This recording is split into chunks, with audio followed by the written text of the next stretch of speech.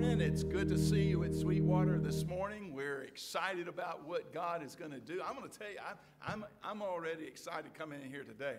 Now, lay it on me today for the choir being late, getting in here just a few minutes late today. I looked down at my watch while I am teaching from Romans 8 over there next door, and it was 10:25. And I said, we're done, go. And I literally jogged over here. But anyway, man, I'm going to tell you, if you're not in a Sunday school class, I just want to encourage you to get in one. Man, we having a great time. Because Romans 8 is my favorite chapter in the Bible. And so I don't know. I told him I said I could go another 30 minutes and keep teaching, and then we'll just go home. But anyway, just a wonderful morning, great start to this morning. Let me mention a couple quick things that I want to make sure we're reminded of. 2 weeks from today, Brother Gary Boland will be here with us for a Super Sunday. Brother Gary's one of our favorite evangelists. He will be here 2 weeks from today, so I encourage you to be here for both of those services. Also, our Men and Boys Night on April the 25th. Starting at 6:30, we're going to eat, and then we're going to be blessed to come in together for worship.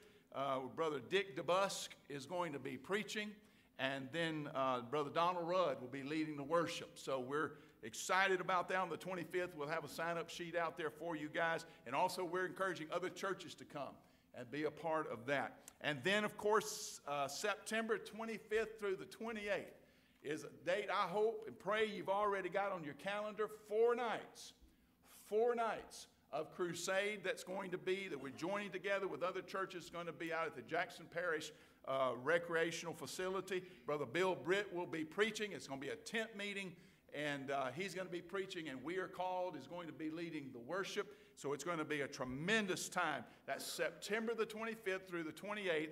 That Sunday morning, Brother Bill Britt will be with us. He will be preaching here at 9 o'clock that Sunday morning. There will be no Sunday school that morning because he's going to preach here at 9, and then he's going to preach at McDonald Memorial at 11. And so there'll be no Sunday school that morning, but he'll be preaching in our services that morning. We'll be reminding you of that. I also want to make a quick reminder of the skeet shoot that's coming up on August the 20th, and shooting will start at 3 o'clock. And then at 5:30, there's going to be burgers to eat. It's a $10 entry fee. It's going to be at Jonathan and Kelly Futrell's home. Bring your shotgun shells and a lawn chair. Skeet will be provided. Brother Ken Roberts will be the speaker. He's the pastor at Carolina Baptist Church. And so just wonderful things that are happening. But today's the Lord's Day. And wonderful things are happening today. Amen. And so we're excited about what God's going to do here this morning. Let's pray, and then Brother Larry's going to come and lead us. Father, thank you so much for the day that you've given us, the day to be able to come and to be able to worship you, to be able to sing to you, to be able to hear your word preached, Father. And I pray that all of us would respond the way that we need to today. Lord, may you get glory and praise out of everything that we do here today. In Jesus' name, amen. I told the pastor this, when he made that statement about 25 after, he's still going. I said, well, maybe you got it out of your system in Sunday school. So let's stand together, if you will. We have heard the joyful sound. Jesus saves. Let's proclaim it. We have heard the joyful sound. Jesus saves. Jesus saves. Spread the tidings all around. Jesus saves. Bear the news to every land. Climb the steeps and cross the ways. Onward 'tis our Lord's command. Jesus saves, Jesus saves. Wafted on the rolling tide. Jesus saves.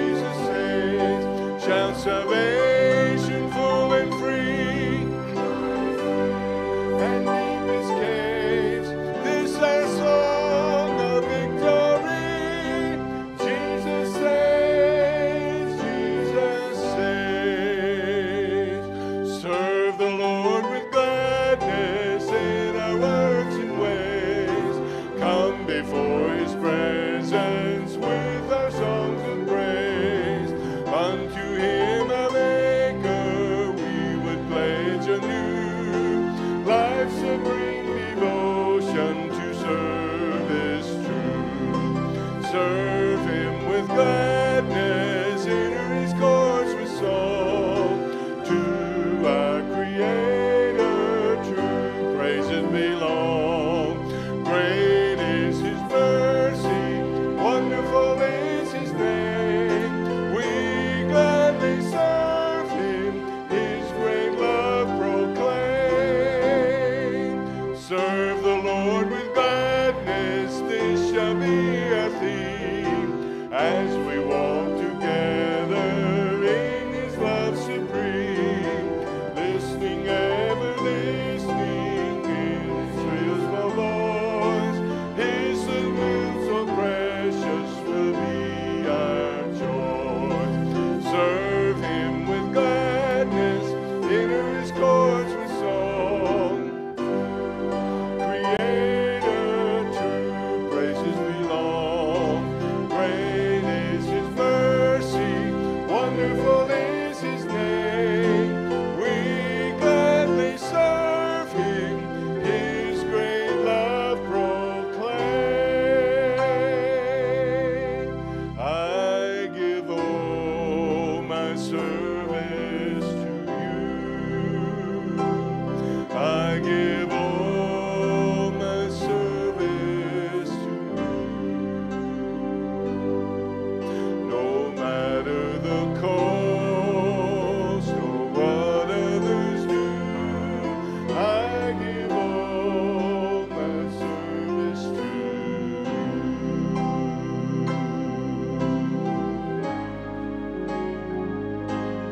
I give all my worship to you.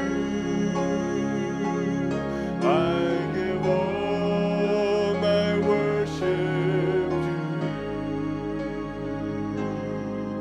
No matter the cost or what others do, I give all my worship to you.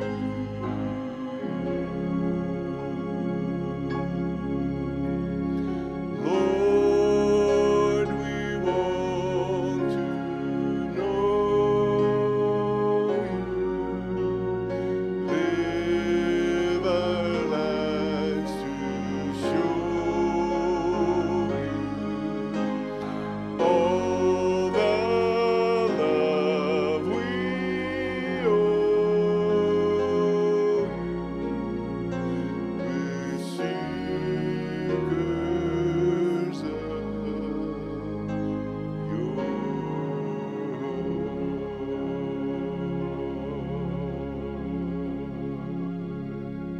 Amen. Thank you. You may be seated.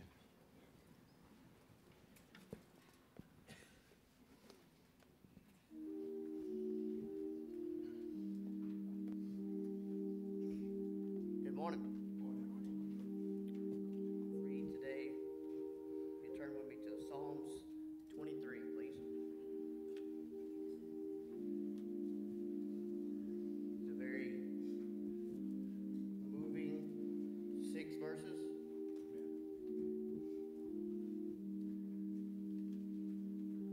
The Lord is my shepherd, I shall not want. He maketh me to lie down in green pastures. He leadeth me beside still waters. He restoreth my soul. He leadeth me in the path of righteousness for his name's sake. Yea, though I walk through the valley of the shadow of death, I will fear no evil, for thou art with me. Thy rod and thy staff, thy comfort me. Thou preparest a table before me in the presence of my enemies. Thou anointest my head with oil, my cup runneth over. Surely goodness and mercy shall follow me all the days of my life, and I will dwell in the house of the Lord forever. Amen. Let us pray. Lord, we thank you so much for the words that you have before us, that we have the ability to read and worship you, Lord. We just are so blessed for what we have. And like you say, with you, we shouldn't want anything if we already have you. Lord, Lord, please be with us the rest of this service, Lord, and the words that Brother Wallace has for us to hear that you've given him, Lord. And please forgive us where we failed you and invite someone back tonight, Lord. And we just love and honor you. In Jesus' name, amen.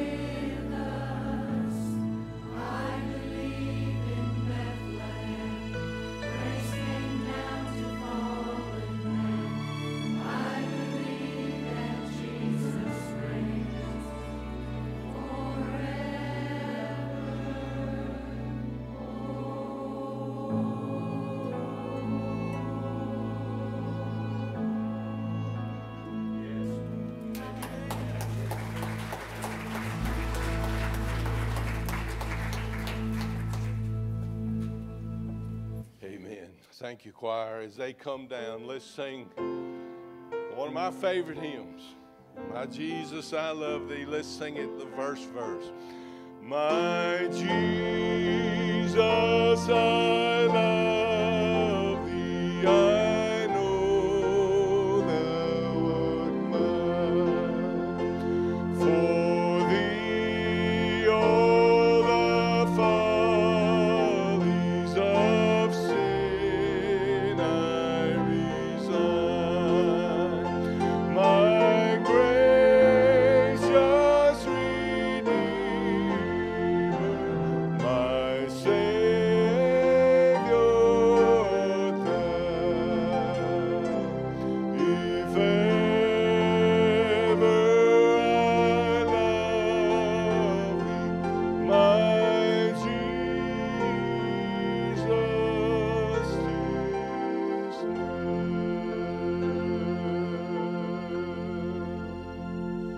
Gary, lead us, if you will. Gary, lead us.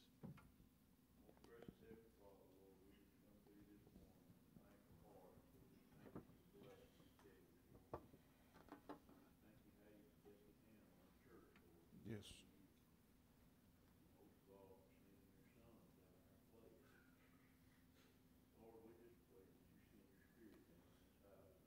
Yes.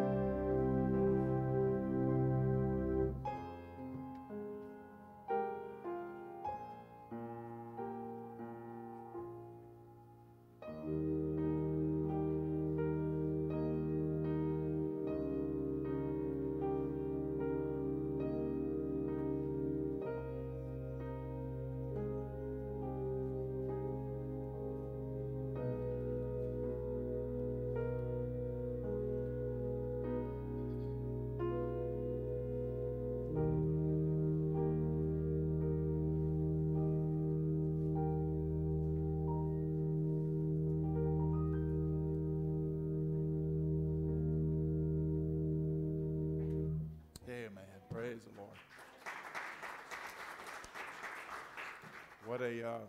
What a very special time we've already had in praise today. And I'm so grateful for the song the choir sang, because that is a covenant decree that you and I need to enter into, that we're going to be willing to say for the rest of our life, that we're going to decree that we believe in Jesus and all that the Word of God says about Him, that we believe in Him, that we trust Him, and that we're going to share that Word with the world around us that so desperately needs to hear it.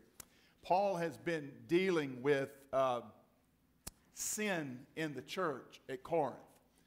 The first 6 chapters that we've dealt with, we've not done a verse by verse, but we've hit, I think, some of the highlights of his letter to the Corinthians in dealing with the sin in the camp, the sin in the church. And now in chapter 7, he begins to deal with questions that the church at Corinth had sent to him.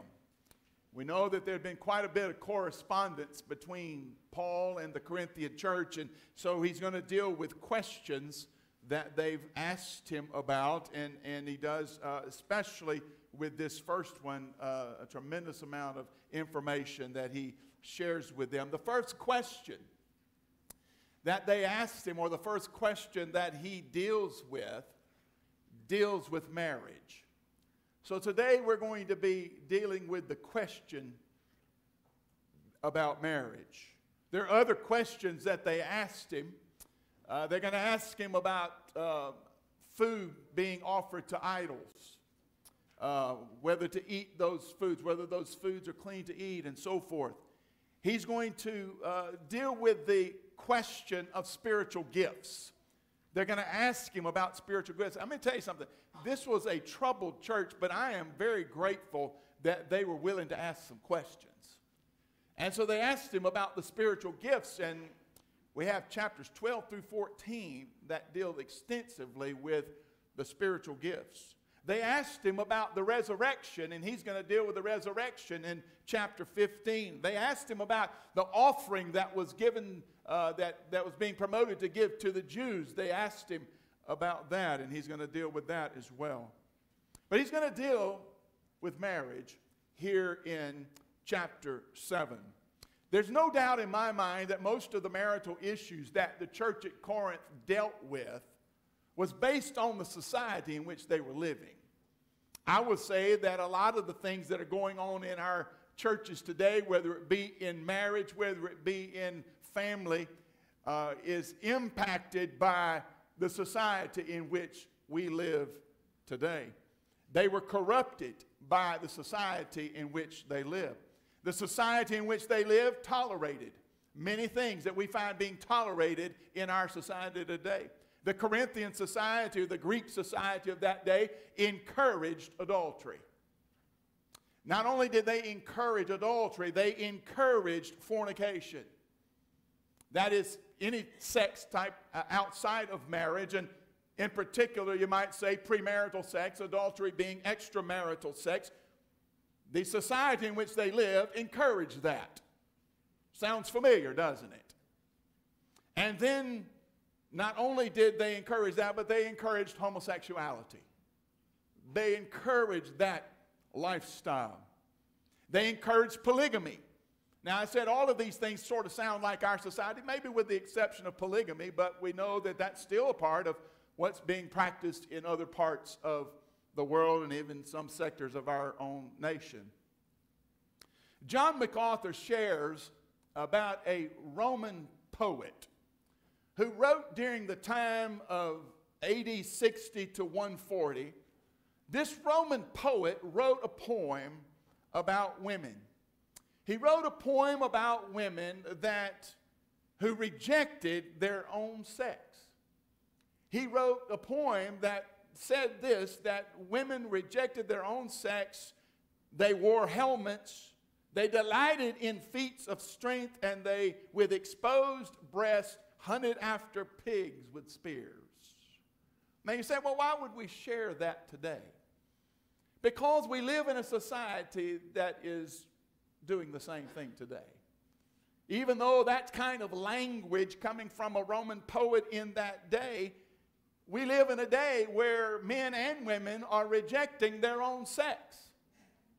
Where we live in a day where we're even having the discussion about whether or not we're going to have children to be exposed to the transsexual lifestyle in school. Where they're going to be taught about that and other lifestyles that are similar. So we live in the same kind of society in which they lived in the day of Corinth.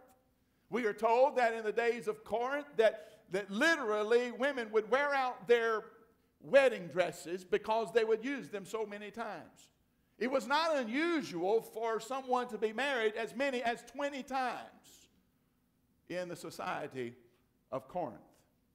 I want you to take a look at 1 Corinthians chapter 7. I want you to see Paul writing with that backdrop.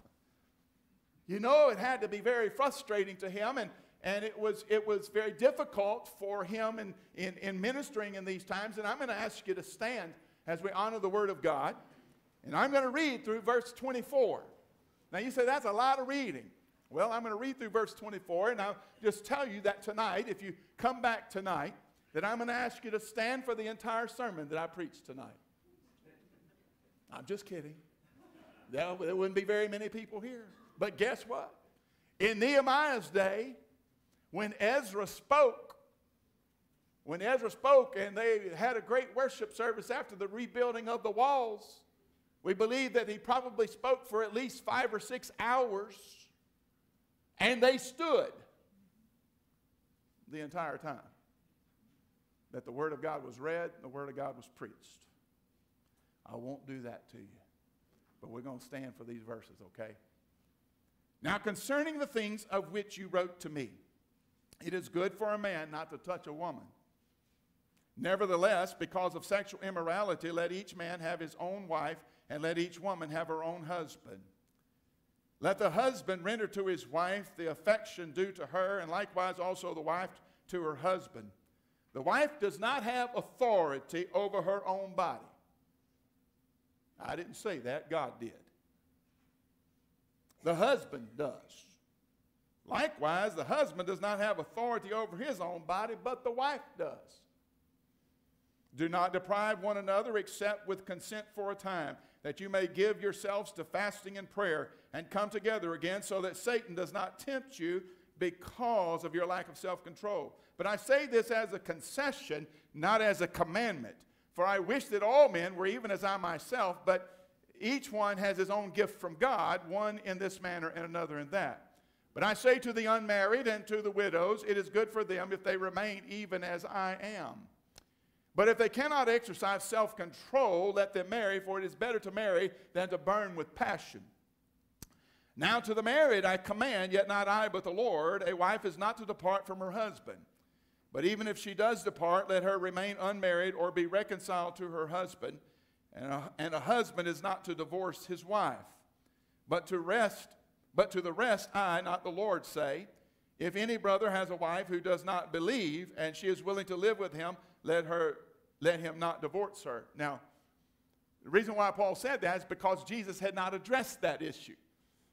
And so now he has revelation that's coming from the Lord in dealing with this particular issue of an unbeliever, being married to an unbeliever. Look at verse 13. And a woman who has a husband who does not believe, if he is willing to live with her, let her not divorce him. For the unbelieving husband is sanctified by the wife, and the unbelieving wife is sanctified by the husband, and otherwise your children will be unclean, but now they are holy. But if the unbeliever departs, let him depart. A brother or a sister is not under bondage in such cases, but God has called us to peace. For how do you know, O wife, whether you will save your husband? Or how do you know, O husband, whether you will save your wife? But as God has distributed to each one as well, the Lord has called each one, so let him walk. And so I ordain in all the churches. Was anyone called while circumcised? Let him not become uncircumcised. Was anyone called while uncircumcised? Let him not be circumcised. Circumcision is nothing, and uncircumcision is nothing, but keeping the commands of God is what matters. That each one remain in the same calling in which he was called. Were you called while a slave? Do not be concerned about it. But if you can be made free, rather use it. For he who is called in the Lord while a slave is the Lord's freedman. Likewise, he who is called while free is Christ's slave. You were bought at a price. Do not become slaves of men. Brethren, let each one remain with God in that state in which he was called. You may be seated. Wow. This is a difficult passage of Scripture. And so you pray as we walk through this together. It's difficult, but it's clear, I think, in so many ways what Paul is saying. Under the Roman law, there were 4 types of marriages. 4 types of marriages under Roman law, and likely the folks at Corinth were living under these laws. So you had these 4 groups of people that were in the church at Corinth. The first one is, these are Latin terms, and so don't worry about being able to spell them, but I'll tell you what they mean. Contubernium. Contubernium. By the way, I've practiced these, and I'll mess them up, and you won't know it, though. Contubernium. That's one of the types of marriages in the day of Corinth. This is where men and women who were slaves were married. Now, these men and women who were slaves, they had an arrangement that had been made by the slave owner, and at any time, he could break up the marriage. So slaves could be married as long as the owner allowed. He could then separate them or sell them to another. That's one. A second one is usus. And that means common law marriage, where if they were married for a year, then it would become recognized as married. In other words, if they had lived together for a year, then after a year, it would be known as being fully married. So what were they promoting? They were promoting out-of-sex marriage. They were promoting that if you just live together, then after a year, then you become married. Competition manum. What is this? Here's the third group. That the father could sell his daughter to a prospective husband. He could literally sell his daughter. Again, these three groups that we mentioned, likely in the church at Corinth. No wonder they have questions about marriage, huh? No wonder Paul's got some issues to deal with. The last one is confarreato, which is the noble class in the day. And both families participated, and they arranged the marriages. We don't have a whole lot of understanding about that, but it still happens in the world today. Lots of places in the world where mamas and daddies arrange the marriages of their children. Now, what they would literally do in this day, both families participated. They arranged the marriage. They had a matron of honor. They would have a best man. They exchanged vows, and they had rings in their ceremony. Sounds like, again, where we got some of our practices as far as wedding ceremonies. But it was not impossible. It was not impossible in that day for someone to be married, divorced, and remarried 20-some odd times in that day. Now, that's kind of crazy sounding to us, isn't it? But this is the condition of the church where Paul was writing this about marriage. And so the early church, not only in Corinth, the early church had people that were living in these types of marriages is because this is what happened in the Roman Empire. And so some of them got the idea that it was better for believers to be celibate or to be single, and that would mean that they were more spiritual. So that's one of the issues that Paul's having to deal with. In fact, you kind of think about that response on their part, you kind of understand it a little bit, can't you? They're thinking, man, I don't want to go through these types of marriages and so forth. Instead, they say, well, we'll just be single. But their thought was, if I remain single, that means I'm more spiritual.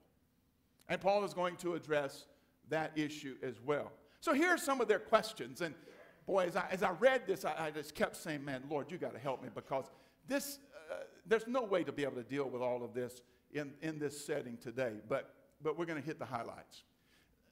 Here's some of their questions. Should we remain married if we're both believers? That was one of their questions. Should we remain married if we're both believers? Another question they had is, should we get divorced if our spouse is an unbeliever? Should we just automatically, because we're saved, we got saved, they're lost, should we just automatically be divorced? Or should we just remain single? Those are the three questions that are really at stake. And so he has a word for each one of these groups. Here's the first word. He has a word for those who are married to believers. So you put yourself in one of these situations probably. Word to those who are married to believers. Now, 1 Corinthians chapter 7 is not a complete theology of marriage. If you want a complete theology of marriage, you got to start at Genesis and go all the way through. To get a complete understanding of what the biblical view of marriage is. Some literal critics today of Paul, liberal critics, have accused Paul of being anti-marriage, and they've accused him of being anti-women because of this type of writing. Now, we know that that's not true. In fact, I want to say that I think it's very, very possible, very likely, that Paul had been married. I think that Paul was probably a widower. The reason why I think that is because Paul was a devout Pharisee, wasn't he? And in order to be a devout Pharisee, almost all of them were married. And he considered himself to be the devout of devout. So likely, I think, listen, we don't have proof, but likely I think that Paul had probably been married and he was a widower, and he's saying here, in my situation, he said, it's better now for me to remain single, that I can remain focused on the ministry that God has for me. But he's not saying that that's the right thing for everybody, okay? And so I think it's foolish for people to think that he was anti-women or anti-marriage. Paul will establish in this chapter that marriage is the norm. Marriage is the norm, but singleness is a special gift from God, and it is good. So there are those maybe that back in that day thought it was not the right thing to be single, that it was not a good thing. He's saying that marriage is normal, and so is being single, and both of them are blessed of God, and both of them come as a result of a gift from God. So Paul is going to establish here some certain things about marriage. Here's one. Marriage is always to be monogamous, not polygamous. Marriage is to be monogamous. In other words, Paul refers to a husband and his wife, not wives. A husband and wife. Listen, folks, that's always been God's plan. Do you hear me? That's always been God's plan. Well, what about some of those guys in the Old Testament? Listen, they weren't perfect. They made wrong decisions. They got away from God's ideal. They got away from God's will. It's always been that way, that God desires for a husband and a wife that would be monogamous. Paul's teachings are based on the teachings of Jesus, based upon what's said in Genesis chapter 2. Look back real quick. Just want you to see it. Go to Genesis chapter 2 and look at verse 24. Just from the very beginning, Genesis chapter 2, verse 24.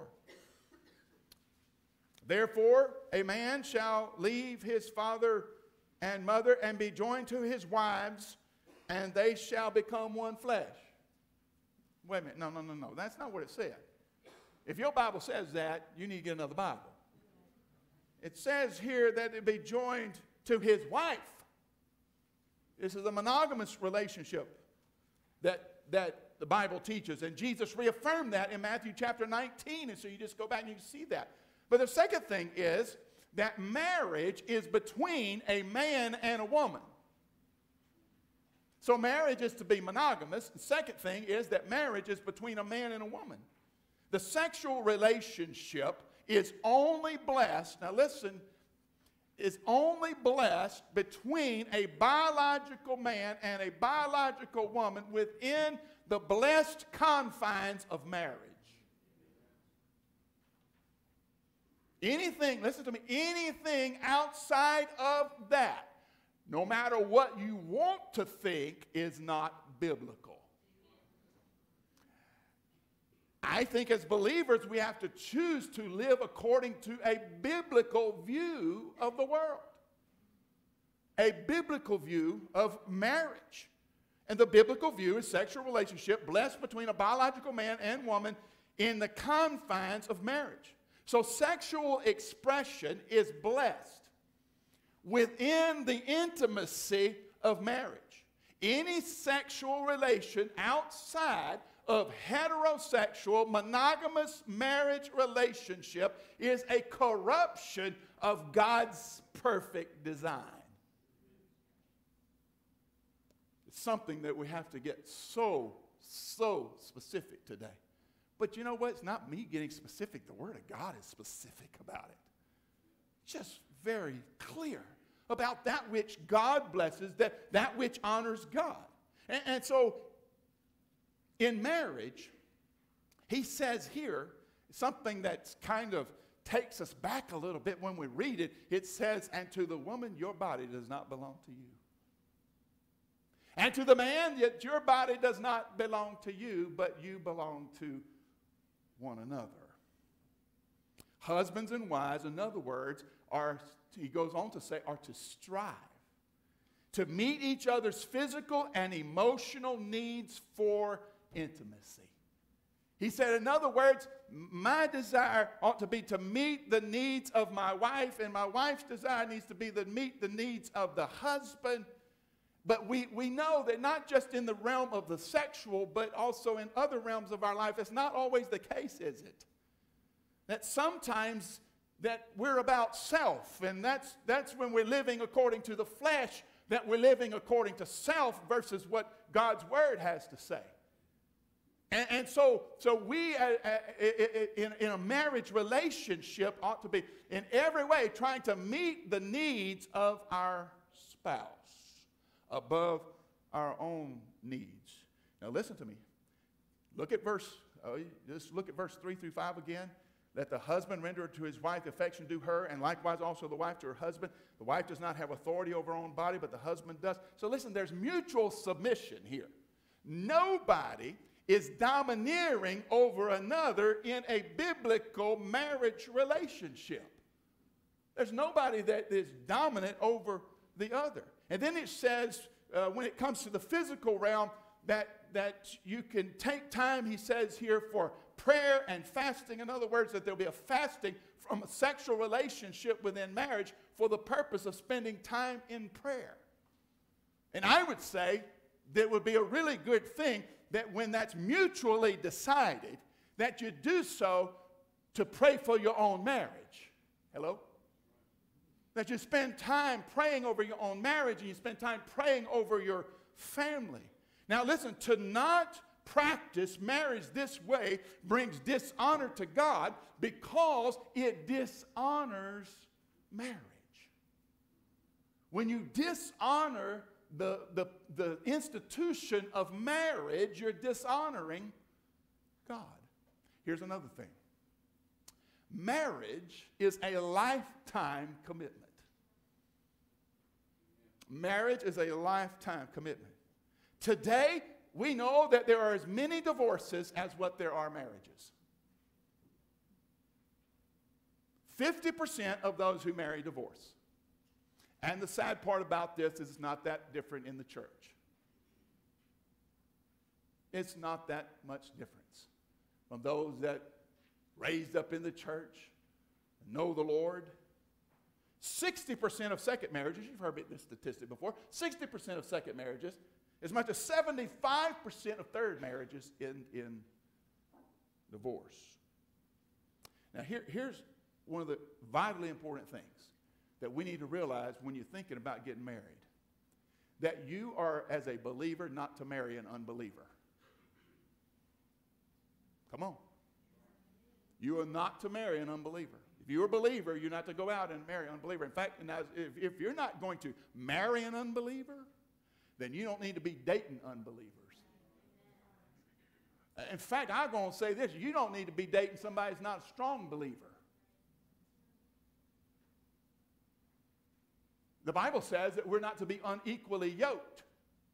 That's what Paul wrote in 1 Corinthians chapter 7, verse 39. Look down at verse 39. It says, a wife is bound by the law as long as her husband lives, but if her husband dies, she is at liberty to be married to whom she wishes, only, here it stipulates, in the Lord. You marry anybody you feel led to marry as long as they're saved folks. That's what it says over in 2 Corinthians 6:14. It says, do not be unequally yoked together with unbelievers. For what fellowship has righteousness with lawlessness, and what communion has light with darkness, and what accord does Christ have with the devil, and what part has the believer with an unbeliever? So why would we do that? We know that we're just asking for problems, aren't we? When a believer, somebody that knows the Lord, that goes out and dates an unbeliever, or then marries an unbeliever. Now, here, let me go to the next part of this. And when I said that marriage is a lifetime commitment. So what does God think about divorce? What does God think about divorce? Well, I can tell you very quickly, Malachi 2:16. Doesn't say too many times in Scripture too many things that God hates, but it says it there. It says in Malachi chapter 2 and verse 16, for the Lord God of Israel says that he hates divorce. Now, let me be clear that God does not hate the divorcee. Amen?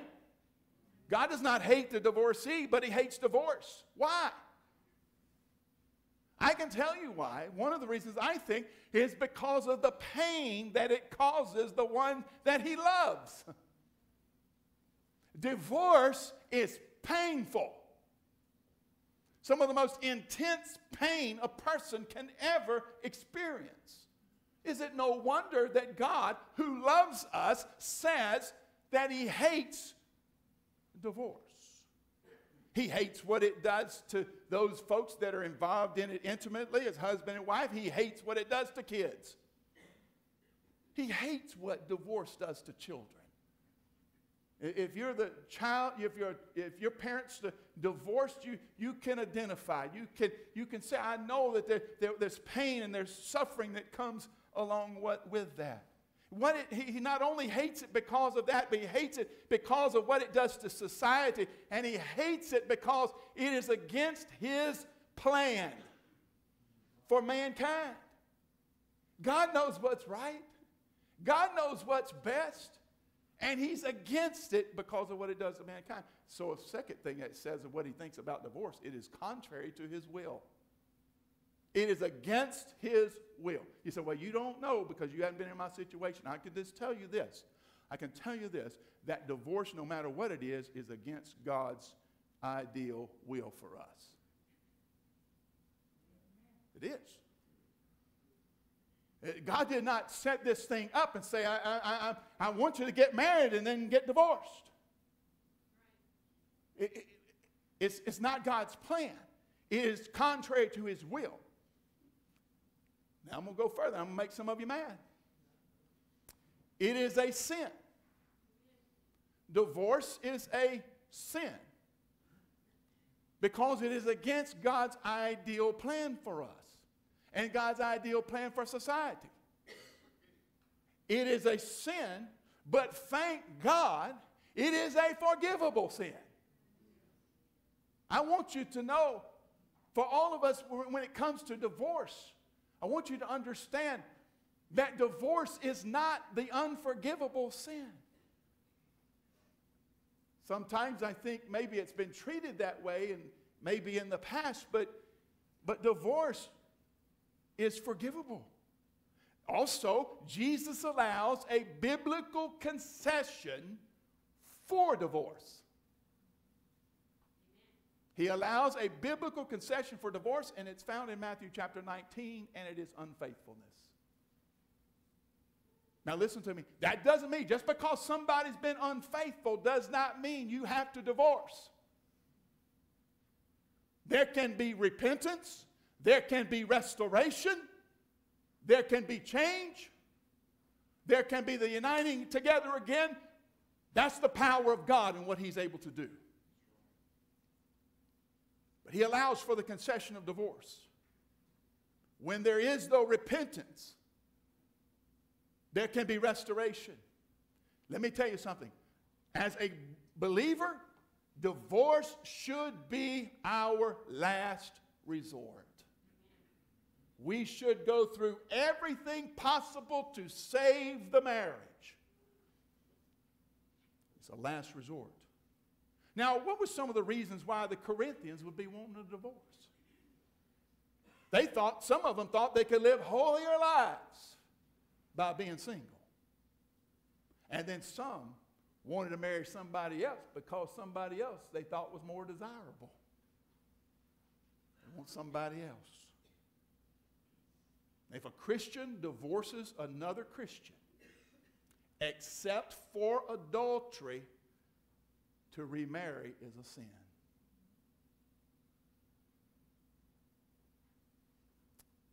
If you have done this, confession and repentance is needed. I pray if you've done this, you've already done that. You have confessed your sinfulness. And no matter what we may want to think, divorce is caused by two people, not one. It may be 90% one, 10% the other one. Some of you say, you don't know what I had to deal with. It may be 99% one person, 1% the other, but it always involves two people. And it is always a sin. And it needs to be confessed to God and repented of. And restoration, though, is promised in our lives. He will restore us. Divorce and remarriage is not the unforgivable sin because, listen to me, we thank God today for grace. Amen? We thank God today for grace. Then here's a word to believers who are married to unbelievers. Believers who are married to unbelievers.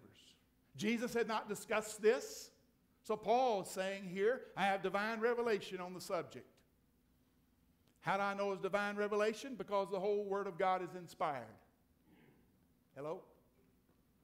Genesis 1 to Revelation chapter 22, this is all inspired. I also know that God took Paul out to seminary training too. He revealed some things to him out there in his training, didn't he? And this is one of those things that he would reveal. The Corinthians thought that Christians would be defiled by an unbelieving spouse. I want to tell you that Paul says that the opposite is true. The opposite is true. The unbelieving spouse, listen to this, is sanctified by the believing spouse, Paul says. Now, what in the world does that mean?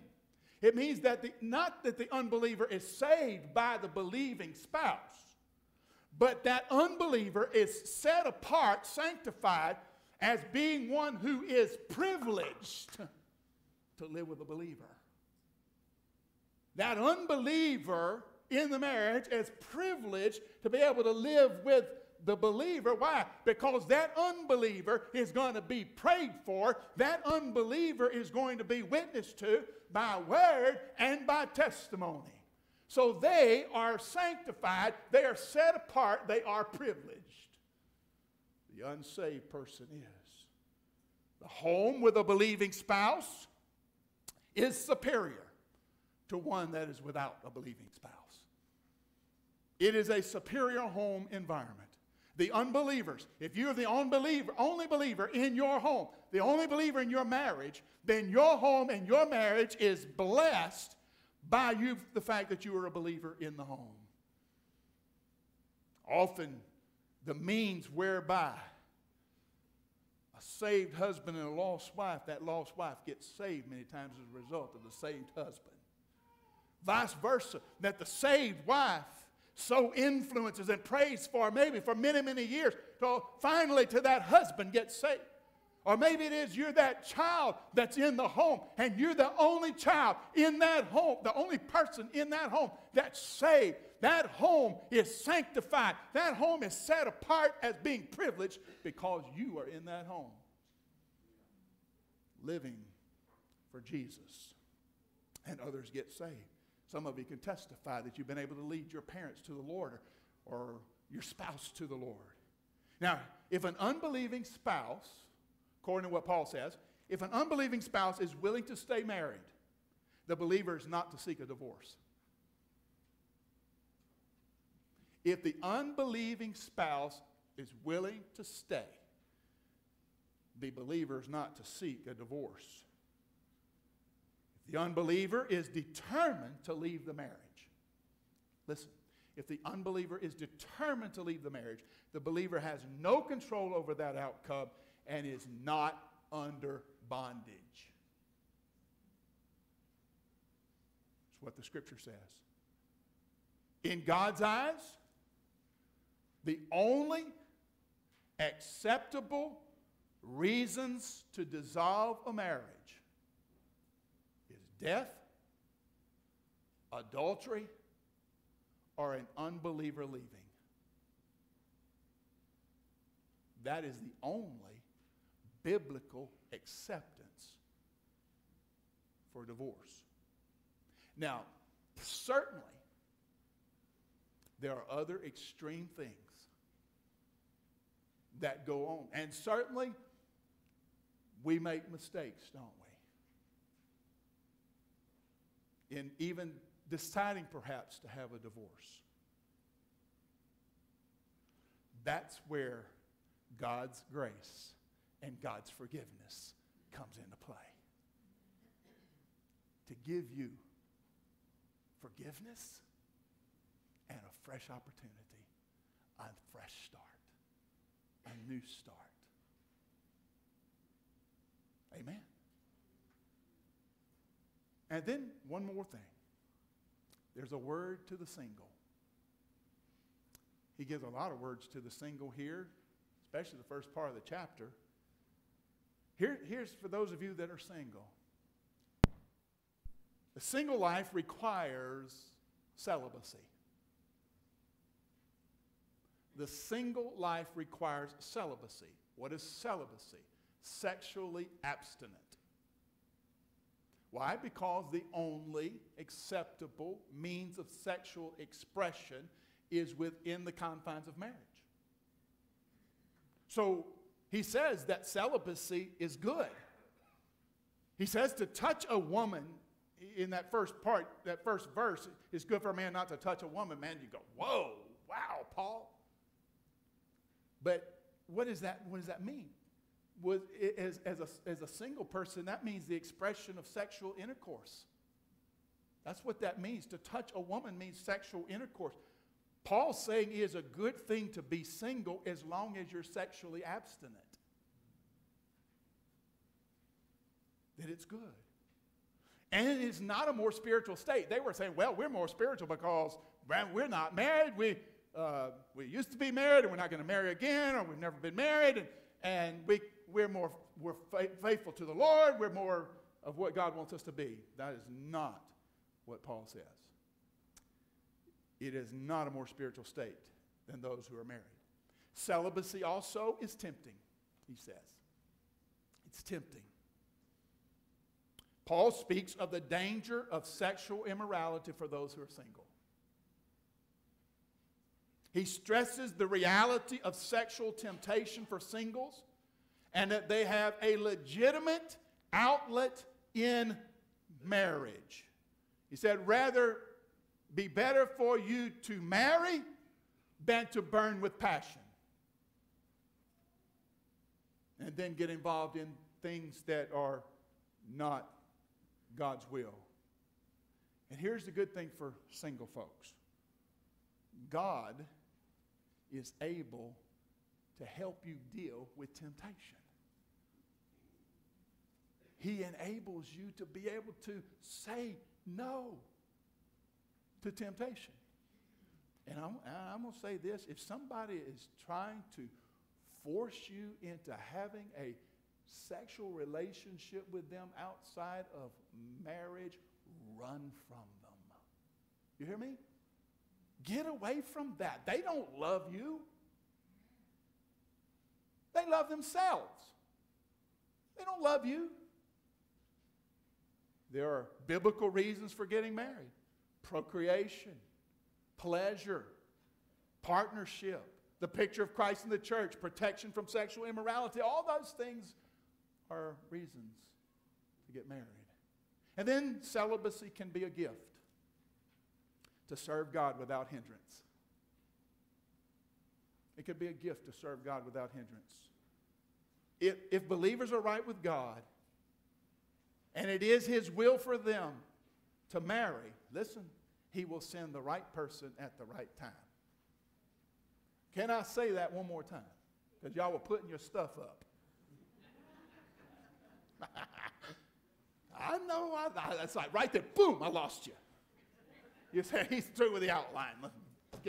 Let's go. If believers are right with God, and it is His will for them to marry, He will send the right person at the right time. So what is Paul stressing here? Man, there's no way to preach all this stuff. Paul stresses the seriousness of marriage. God takes marriage seriously.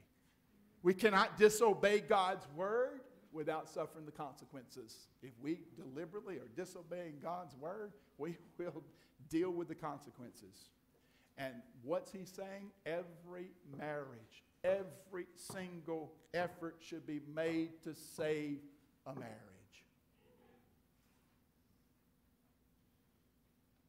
Now, so when you're considering marriage, ask this: what is my gift from God? Is my gift from God to be married? Is my gift from God to be single?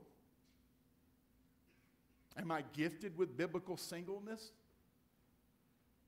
You'd ask those questions. Here's another question you'd ask. Am I dating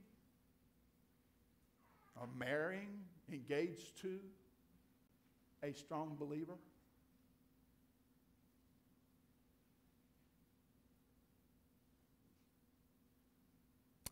Here's another one. How will my marriage affect my service to the Lord? How is your marriage affecting your service to the Lord? Does it need to be worked on? Need to be improved upon? And here, before you get married, here's a biggie that you better be able to answer this question. Am I prepared to live with this person for the rest of my life? Some of you looking, y'all thinking, we'll just look at each other, right? And I almost want you married people just look at each other and say, are you going to make it? You say, well, I didn't think about that. I always ask, are you willing to make the commitment that you're going to be sitting there on your front porch, rocking on your front porch when you've been married 50, 60 years and 80, 90 years old, and you're holding hands together and you're just enjoying life together? It's a lifetime commitment, folks.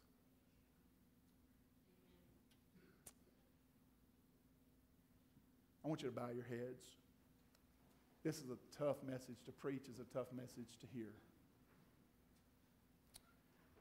We're going to begin to play here in just a moment when our instrumentalists get here. But I'm going to ask some questions here of you. I don't want anybody walking out. If you can help it, I don't want anybody talking, looking around. This is time for us to do some real reflection. Today, if you are married, will you renew your commitment to God and to your spouse right now?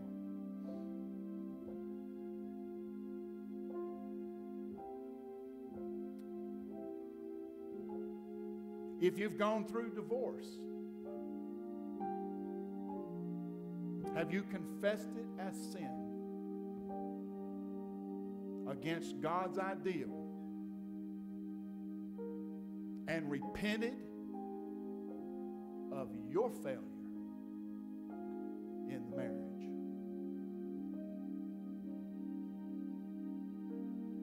If not, today's the day to do that.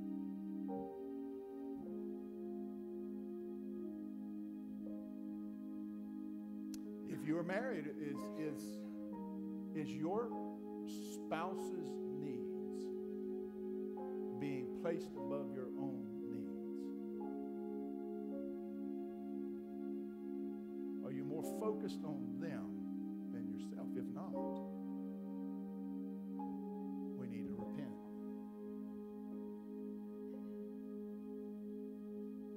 We can repent today and move forward seeking God's will for our life.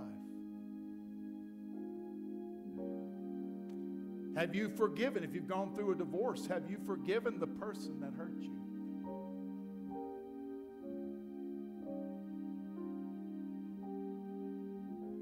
Or have you asked forgiveness of the person that you hurt?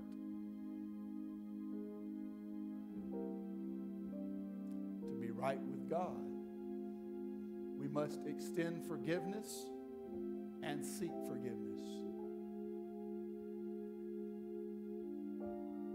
If you're single,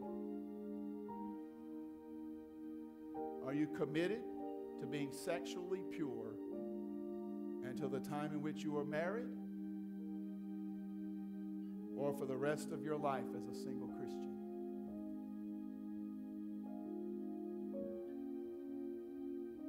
You can make that commitment today.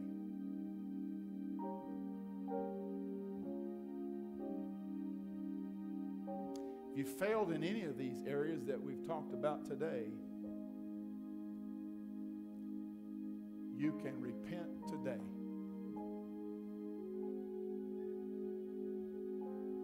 And move forward rejoicing.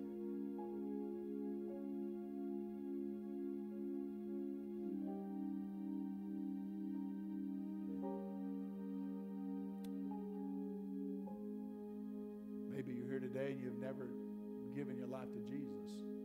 So I got to start there. Never even been saved.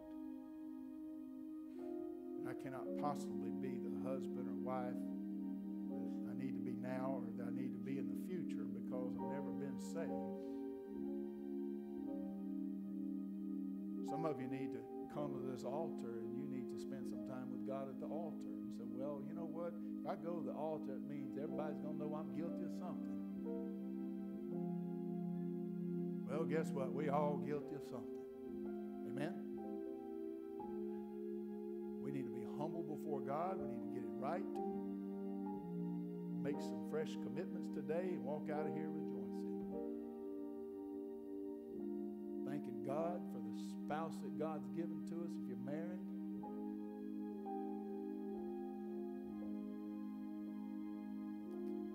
Father, I give this to you. Try my best, Lord, to do what you want me to do today. And I just know it's your word, Father. And pray that we would respond the way we need to, in whatever way that is, Father. In Jesus' name I pray. Amen. Let's stand together. Brother Larry, would you lead us?